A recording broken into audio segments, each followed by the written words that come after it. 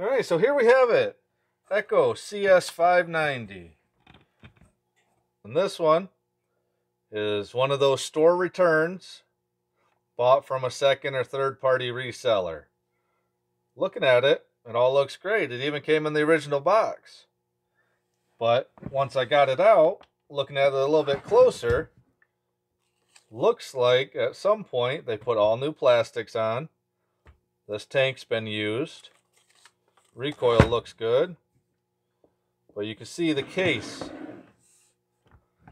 The case has been used. So I don't know what, where, why, how. But this saw has some use. The case has definitely seen lots of use. But we're going to fire it up, get some baseline runs. And then Matt R., I'll put a link in the description.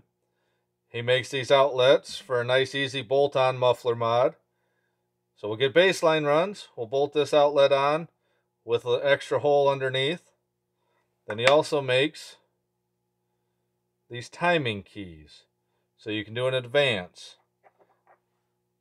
Now everybody knows about the Echo Cs690. That's the high performance version of these. That one comes with a larger carburetor, a hotter coil, and a little bit better port timing. And a couple other things, but those are the main performance things. So that coil, it comes with more advance built in. That's where these timing keys come in handy. Pop the flywheel off, put the key in, index it, bolt the flywheel back down, and it's got your 6 or 8 degrees built right in. So I got this one all fueled up, so I'm going to make sure it fires up. I haven't checked it, just showed up a little while ago. But you can see there's definitely some use on the bottom end. No bar plate.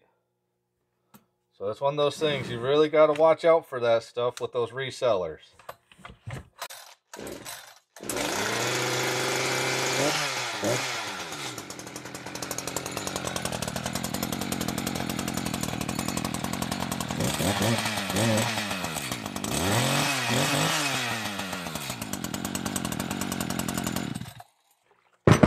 Well, at least this one fires up, so that's a good sign. Like I said, maybe there's not a ton of time on the bottom end, but just looking at the front of the case and the spikes, it's definitely not brand new. I'm going to guess the cylinder's the same as that. So for whatever reason, they just put all new cosmetics on it to sell it for half the price of new. Even the tank says May of 2021, so it's not a super old saw. But either way, we'll get it bolted on the dyno, get some baseline runs. Then we'll go ahead and put the muffler outlet on and the advanced key.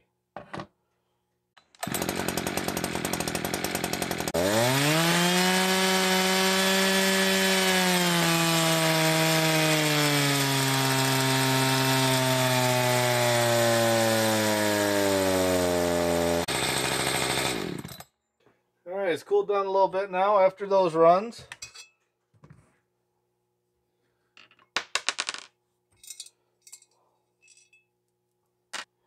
Still a little warm, not too bad. While it's off, let's take a look at the piston.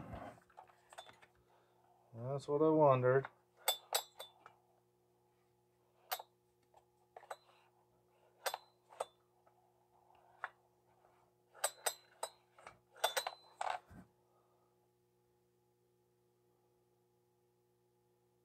That explains why it was smoking so bad when we first started it up. This one scored up pretty good. So they put a bunch of oil in it to make it feel like it had compression, get it started up. Let me see if I can get you to see it.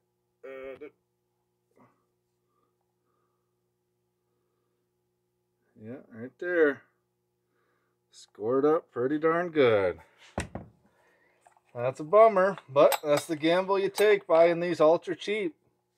Like I said, fired right up, ran good, but that's not going to last super long with it like that.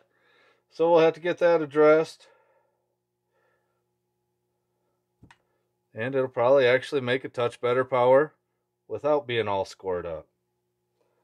But that's all part of it, dealing with these used saws, even though they're supposed to be new. I questioned it when I seen the used case. So somebody knew something was wrong along the way. But that's how it goes. Alright, well that really stinks. I was hoping to use this saw, like I said earlier, to test this, to test the muffler deflector. It's just a bolt-on piece. We're going to do the muffler mod and test it. But it's not really worth testing with this one scored up like it is.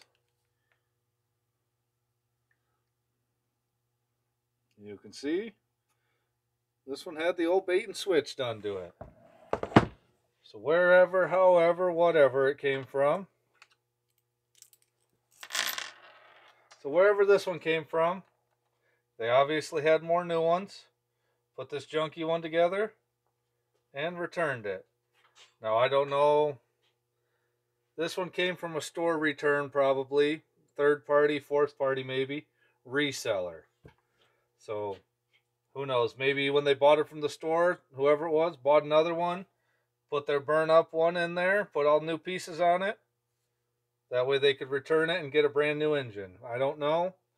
But this one showed up in a box with a bar and chain, everything, just like it came off the shelf. So if you just peek open, look in your box, oh yeah, look, I got a new saw. But you really need to take your time if you're buying some of these super cheap ones off of Facebook or wherever. Take it over. Take your T27, pull the muffler off of it, and that would have saved this fella some money and time. But I do. I've got a used 620 cylinder we'll put on it. I realize that's going to throw the numbers off a little bit. But that's what we have. That's what we're going to have to work with. That's what we're going to do. So I'll get this 620 cylinder put on. Probably no gasket. Run it again with the stock muffler. Then we'll take the deflector off. We'll bolt on this deflector after we open it up a little bit. And see what we get from just the muffler mod. It'll be out of that 620 cylinder and piston. But I just want to share this with everybody. I don't want to see other people get burnt by these things. Like I said, you look at this saw from the outside, looks brand new. You start looking at it deeper, you can see that it's been used. And obviously, it was used a little too much, the wrong direction. But that's going to be super common with these saws that you can get from the box store like that. The box stores don't care. They'll throw all the returns, sell them third party, and they get what they get out of them. But like I said, it's frustrating when people get burnt like that. Don't want to see anybody missing out. So you definitely, buyer beware when the price seems too good to be true for a brand new in the box saw. You can see even with that little bit of scoring, it still put out stock-like power. 4.2 horse, 3.15 foot-pounds. So that power is pretty much stock.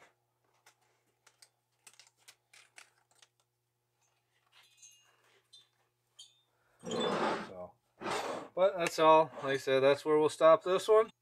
I'll get the cylinder swapped over. We'll make some baseline runs with 620 cylinder, and then we'll mod the muffler. But like I said, just kind of frustrated with that one. But it is what it is. All right, thanks a lot, everybody.